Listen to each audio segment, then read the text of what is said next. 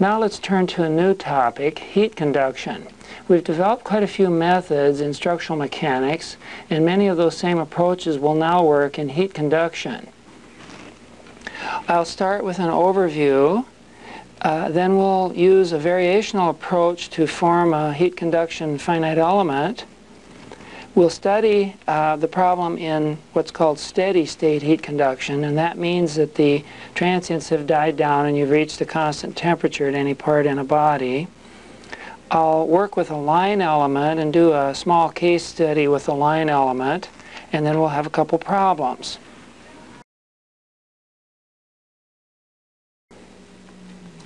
Thermal loading has several effects on structures. One is that the material properties of the structure can change as it's heated or cooled. This is often handled in commercial finite element codes by a lookup table where the user has to put the material properties as a function of temperature. That's a relatively passive role for the thermal effect. Then we have conduction, convection, and radiation. It turns out that conduction is the major effect in structural mechanics in the interior of the body because we have solid, opaque bodies. As a result, convection is usually external to the body and would appear as a boundary condition.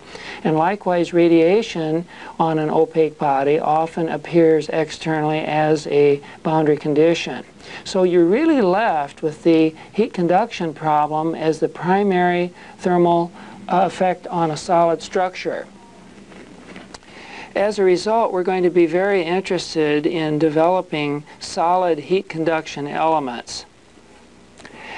Let me first show a little chart here that in general thermal problems are approached in two major ways numerically. One is as a heat conduction problem where the proper fluxes and boundary conditions, insulated boundaries and so on are used to find the temperatures in the body. A second way is when the temperatures are known over here and you calculate the thermal stresses that result. Those two processes are really different. They have different solvers. You have different field equations because the left problem over here is more of a mechanical problem, really, and the one on the right is more of a thermal problem. Now, there is a coupling possible. If you've got the temperature field after your heat conduction problem, you can then follow this arrow to the left and find what the stresses in the body would have to be. So this is a kind of temperature loading on the body and causes thermal stress. On the other hand, to move from the direction of left to right, if you have a set of stresses in the body, including naturally occurring mechanical stresses, which I'll put here, then it's rather difficult to convert those into temperatures. We've all heard of such cases and they're strongly nonlinear in general. For instance, you can stretch a rubber band a number of times and put it to your lips and you find that it's hot. And that's because large mechanical motion will produce heat. We've pretty well neglected that effect in our course to this point because we've dealt with infinitesimal elasticity. And in general then, that's a problem of large deformation, frictional forces, and things that are real heat creators.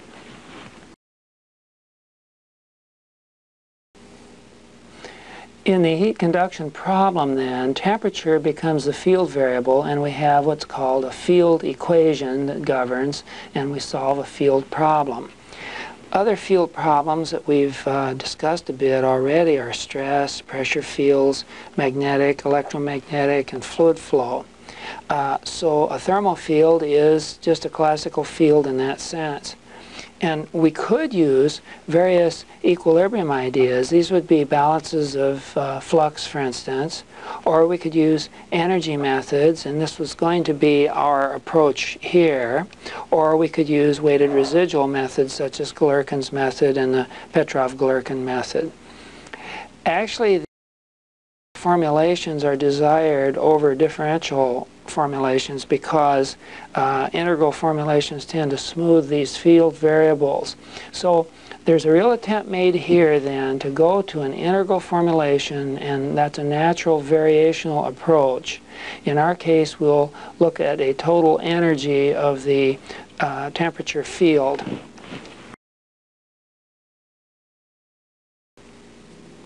because of the advantages of an integral formulation, we would like to choose a variational method to study heat conduction.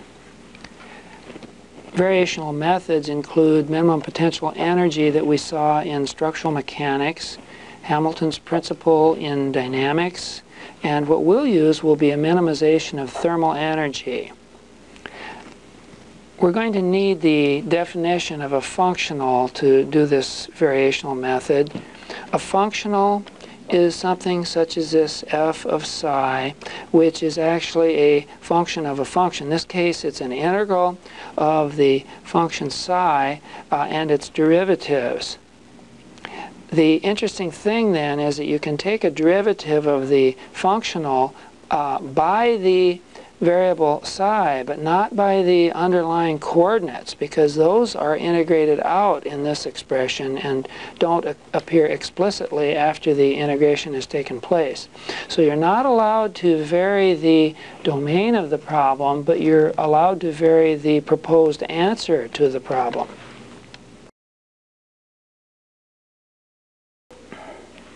Let's define a variational operator delta in the same spirit that we did earlier as a virtual operator in the virtual work theorem.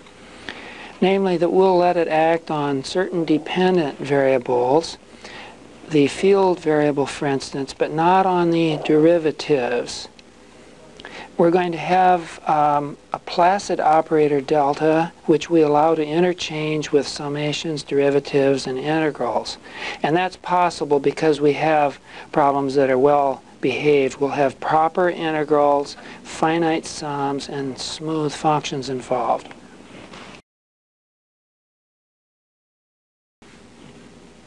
In a variational process, setting the first variation of a functional to 0 implies that you have a minimum or a maximum or an inflection point of the function.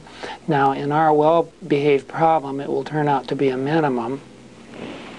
So this delta f equal to 0 implies, by using a chain rule of differentiation, that df by d psi 1, which would be the first component of that dependent function, times delta psi 1 plus, and then you have the succeeding terms, partial f by psi 2 times delta psi 2, and so on. And because the variations in the components are independent and arbitrary, you then can say that these derivatives must be 0. Now that gives you an extreme value of the function with respect to the dependent variable psi, and so you should get either a maximum, a minimum, or you can get an inflection point, a saddle of some kind. But generally speaking, our problem is going to be a simple, well-behaved one, and we will get a minimum, and we'll say that the functional is stationary for that particular psi value.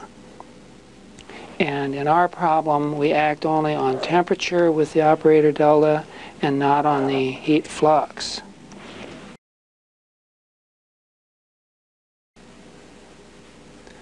Let's look at a potato-shaped body that's exposed to various temperature and flux fields. Here's our potato, and I've shown a volumetric flux. This would be energy per unit time coming in at a point in the volume of the body. It would really be per volume.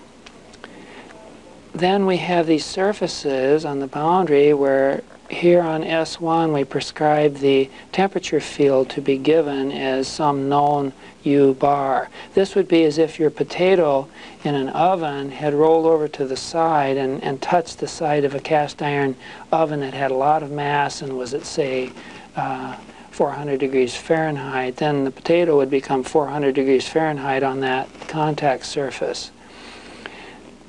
A second such surface could be S2, where you prescribe a surface flux entering per unit area. Thirdly, you could have a surface where there was a flux. The sign convention is typically taken positive outward here, that has a heat conduction coefficient, or really it's really used as a convection idea. but some people would call this a heat transfer coefficient. And then you make the heat transfer proportional to the internal field variable on that surface minus the ambient temperature of the outside world.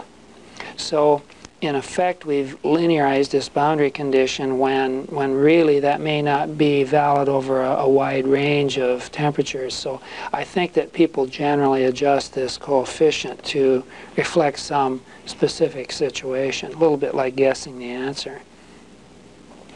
Then I've taken the liberty of adding a point heat flux here. This would be an amount of energy added per unit time and could be directly. Now let's use this variational approach to develop a heat conduction solid element. What we'll do is divide our potato-shaped body into solid elements as shown, and there could be some hexahedrons and some pentas and so on. I show a penta just as an example here with 6 nodes ranging from A to F. Now for the body as a whole, we might subdivide the energy contained within it into elemental energies U sub E, and then propose that we can sum those up to get the total energy in the body. Now that assumes there's no energy lost in the cracks between the elements.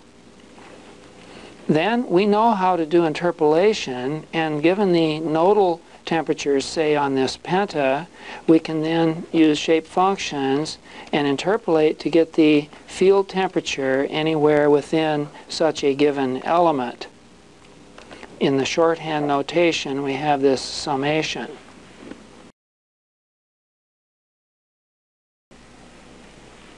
The thermal potential that will be our functional will be a function of the temperatures in the body, and once we discretize, will be a function of all the nodal temperatures in the body. So I'll write that out in this form. Then, if we do a first variation, what we really have is a variation of the functional with respect to those nodal temperatures, and then a variation of the nodal temperature. Now, because those are arbitrary variations, what we're saying is that individually these first derivatives will have to be 0. It's the same thing as saying that if you're looking for a maximum of a function, then the slope of that function at the maximum must be 0 with respect to all of the coordinate directions. Now what we're thinking of as coordinates here, though, are themselves nodal temperatures. So those are the governing degrees of freedom in our problem, not the underlying x, y, z coordinates.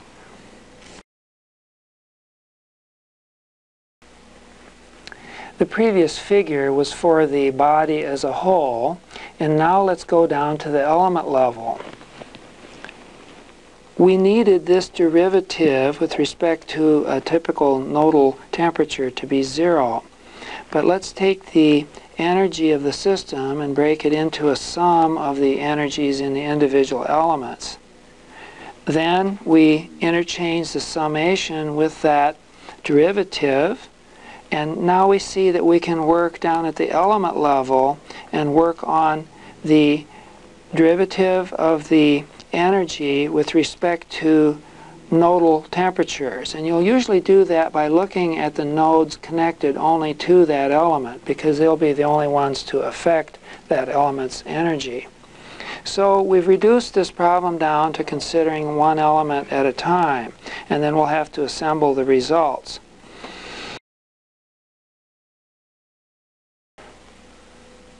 Now let's be more specific about this thermal energy. We'll look at it for a single element, and the definition is given here. It's a little bit long, but we can understand it. There are heat conduction coefficients that are possibly different in the 3 directions, so we have the possibility of studying orthotropic materials. There are squared quantities in the parentheses that are really the gradients of some temperatures, and that plays a role similar to stored elastic energy in a springy body.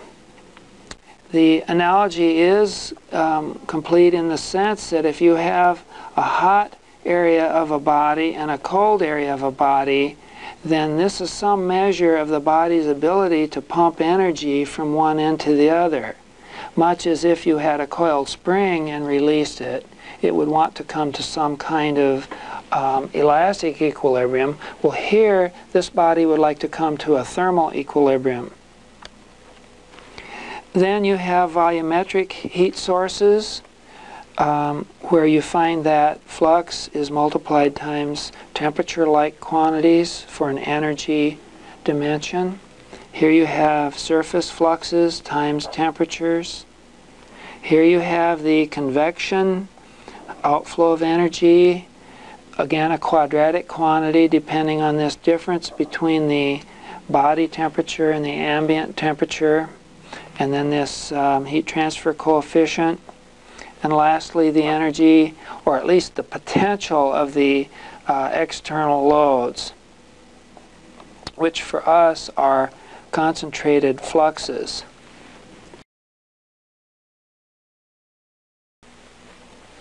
In that previous expression, there were nodal temperatures sprinkled throughout. And one of our goals is to try to find the first derivative of that energy with respect to those nodal temperatures. So we do that here. We use the free index I to characterize which node that we're considering at the time. And taking that derivative will yield these terms from what was once a quadratic set of coefficients with the u sub j appearing quadratically. Now they will appear linearly. Likewise, some of these remaining terms that were linear in the u sub I will now become constants. The one situation that is still present, interestingly, is the convection term down here will show the nodal temperatures appearing linearly. The resulting equations then are going to have substantial involvement. They're going to have a matrix on the unknown temperature field, and then there are going to be some vector-like quantities on the right. So we can already identify where the nodal temperatures are going to appear.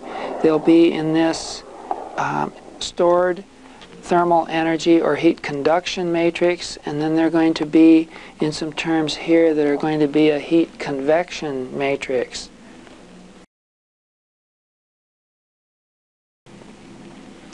To get that set of equations into a matrix form, we do have to do a lot of interchanging of integration, differentiation, and summation. So here we have our desired derivative with respect to a nodal coordinate, and then in here we have our conduction terms multiplied times the nodal temperatures. Here's our convection terms multiplied times nodal temperatures, and then those terms that appear to be loading terms are the volumetric heat source, the surface flux into the body, the ambient temperature part of the heat convection, and then the prescribed concentrated fluxes.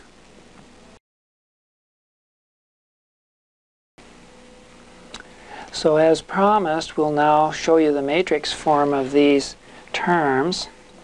We'll gather together the heat conduction coefficients, which are given here. Then we'll have the convection terms, which are given here. And then we'll have the terms that appear like forcing terms and don't depend on the u displacement. And we notice those four different kinds.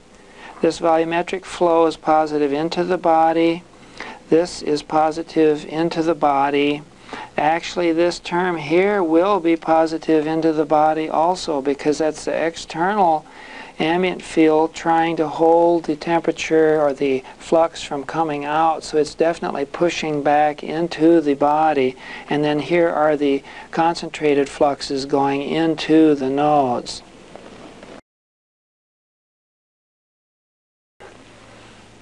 I'll write out those nodal fluxes in vector form. The total vector flux would be due to the volumetric flux of the volume source, then the surface flux coming in through capital Q, the convection part of flux due to the ambient temperature, and finally the true concentrated fluxes.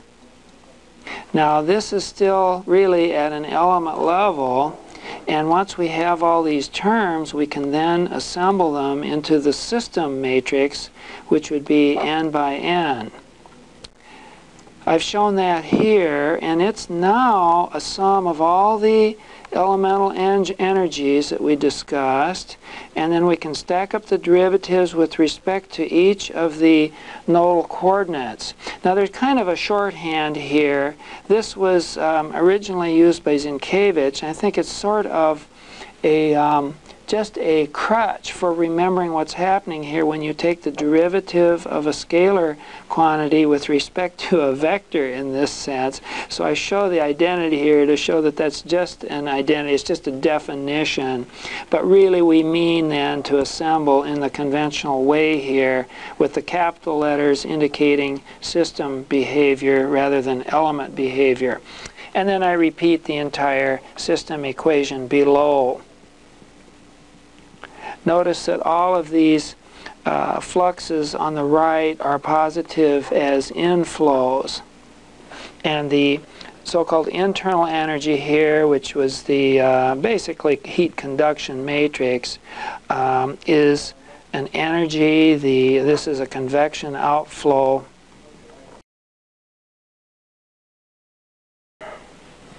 The formulas that we just developed are really very general. They can be used to develop almost any of the heat conduction matrices.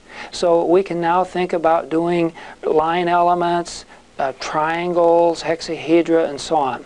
I'm going to limit us pretty much to the line element and then the constant flux triangle. Here, for instance, is the development of the line element, and it'll be two-noded. It's really a constant flux element. We'll use the same shape functions that we did for the rod element in structural mechanics. Then we can go into the heat conduction matrix and simplify it down to the one-dimensional case. So you only have the heat conduction coefficient in that one direction. By the way, we are caught on double use of the symbol K for the heat conduction coefficient and the stiffness matrix here for our heat conduction stiffness, but I think that won't cause a problem because there won't be an subscript on the heat conduction coefficient in terms of I and J. You may have X and Y, but you won't get IJ.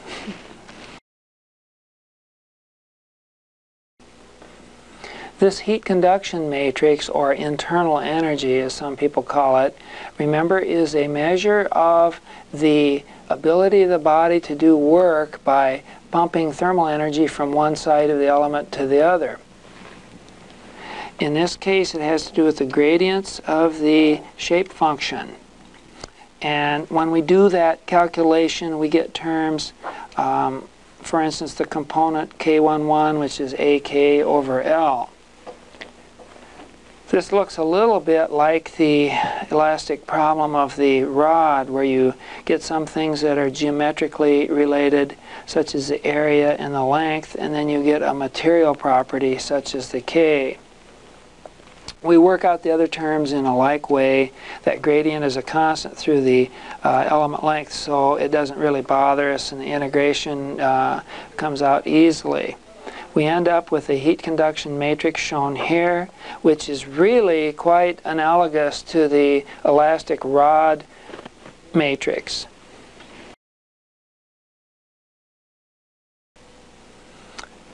I built a color television set once where I damaged a diode by heating it too long with a soldering gun.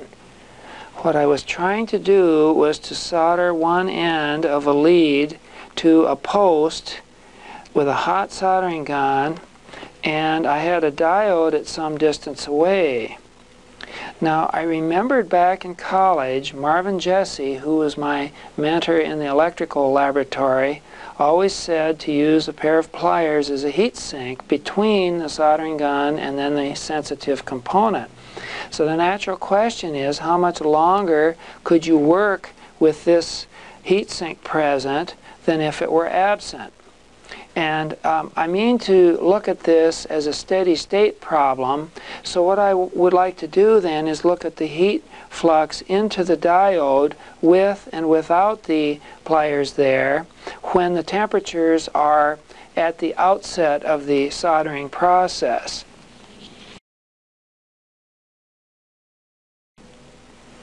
It isn't obvious at the outset how I'm converting that time problem into a steady state problem, but I'll do a little sketch at the end that will help clarify that.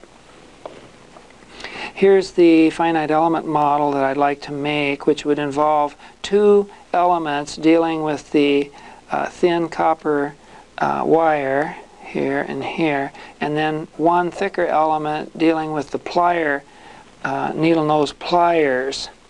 And that would be steel. I found the thermal conductivities for the two and the pliers, being of steel, are not as conductive as the copper wire, of course, but there's quite a bit of material there. I give a diameter here in inches of 1/4 inch as opposed to much less than that for the diameter of the wire.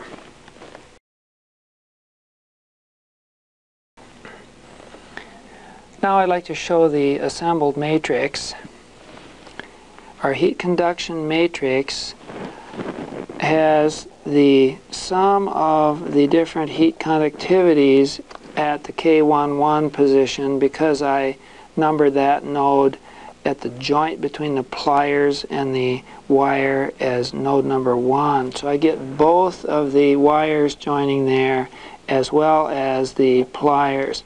And I'm using this shorthand notation where the single symbol stands for this collection of terms in each case. And then, of course, we get the usual assortment of zeros and conductivities out to the remote nodes. I can put the proper numbers in and get this matrix, and then we put on the boundary conditions to get this pair of vectors on the right, where we put the 500 degrees Fahrenheit on the soldering gun. We take room temperature here at the plier body and at the diode. The only flux that's known is the one at the joint between pliers and wire, which is 0. The others are unknowns that can be found. Now, as usual, you'll solve for the unknown temperature here, which is the field variable, and you can find that, and with the plier present it's roughly 90 degrees Fahrenheit, but without the pliers, if you set the plier conductivity to be 0, you'll get this much higher temperature, and in fact it's halfway, of course, between the diode temperature and the temperature of the soldering gun.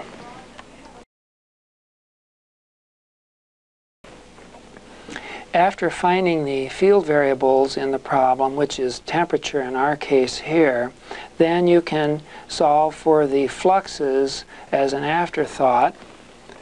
We can get the flux that's the external flux into node 4, and as the problem is set up, we had the wire coming from the left with its internal flux into the node, and then here is the external flux, call it Q. Let's see, we just called it Q, and that's positive inward. But the numbers we get with pliers are this relatively small number of 16 times 10 to the minus 6 BTUs per second, whereas without the pliers we get a bigger number of 102, which is about 6 times as much. Now, because it's negative, it means that actually the outside world has to absorb that much energy coming out of that diode into the ground to hold that at 72 degrees.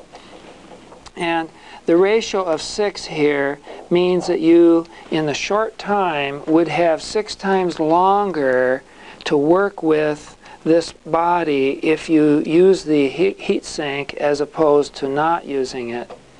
And after temperatures rise and you start to saturate, then things will change, and ultimately the heat sink will not be able to protect the diode as much as you'd like.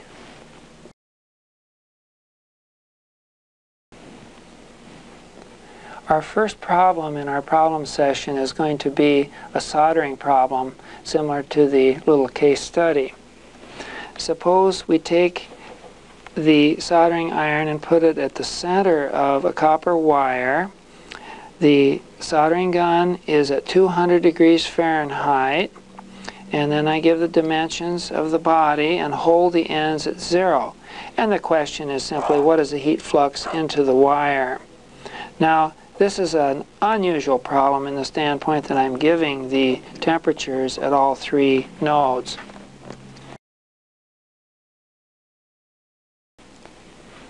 The finite element model for this system is extremely simple, just being 2 elements joined at the middle.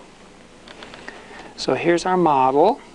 When we form the heat conduction matrix symbolically, we know that the wires add in terms of conduction at the center node.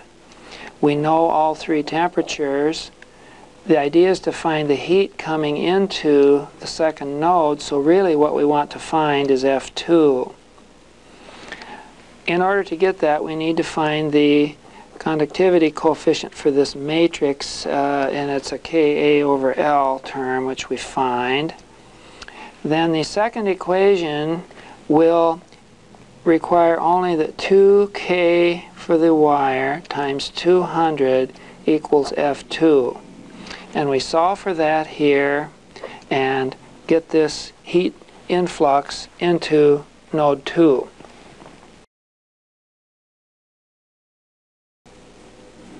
Problem 2 is more of an academic problem. Let's consider a 3-noded line element in heat conduction. And the question is to find the term K22 in the heat conduction matrix. We'll state that the nodes are equally spaced and the element has length L.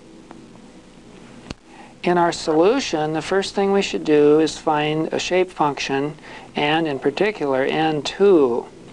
We'll establish an element coordinate system at the left end, which will run from 0 to L over 2 to L. We'll make a shape function using the product rule, where we take x to give us the 0 at the left end and L minus x to give the 0 at the right end. Then our only task is to find the scaling constant c. We do that by evaluating the shape function at the center node, putting in L over 2, and we find the constant to be 4 over L squared that leads to this shape function.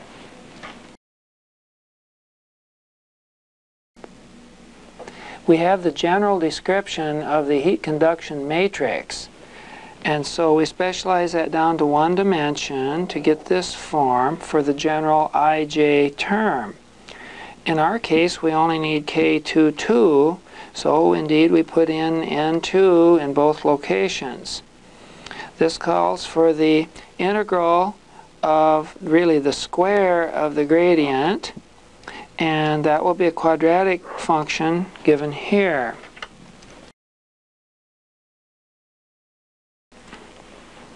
The quadratic integrand becomes a cubic upon integration, shown here. It's evaluated at the 2 ends, and we end up with this coefficient. That completes our problem session.